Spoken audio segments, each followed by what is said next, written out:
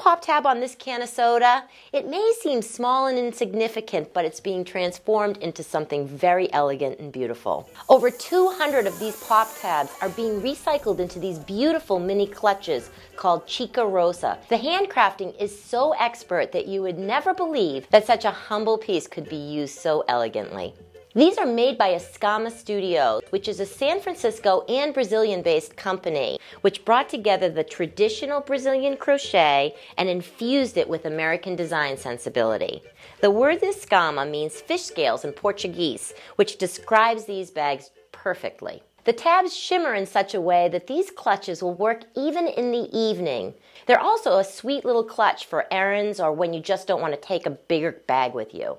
What makes these extra special is that they are handcrafted in underprivileged communities by artisans in Brazil. These artisans are paid fair trade wages, and they're also partners in the business. They are not only making the items, but they're looking after all of the production and export of the goods to 23 different countries around the world. Andy, the founder of Escama Studios, never expected that a random trip to Brazil would have resulted in such a wonderful connection to the country and its people. The look of metal woven together kind of has a hypnotic pattern to it.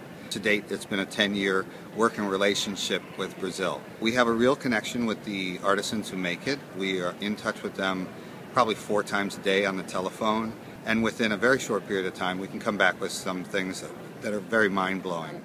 The design-driven clutch, which comes in a beautiful array of colors, also ends up being a conversation piece. People notice it and are interested in the unique design and construction. You can dress them up or dress them down. They're that versatile. The Chica Rosa mini clutch is not only a timeless accessory, but it's a socially responsible work of art bringing together 2 cultures.